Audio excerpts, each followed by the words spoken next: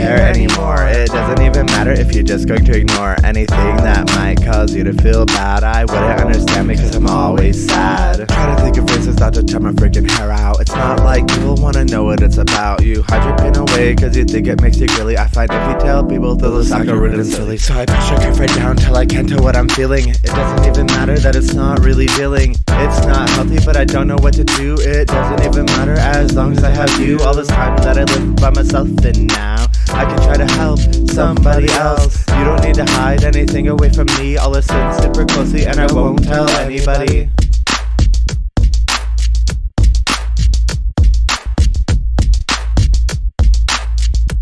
And I won't tell anybody.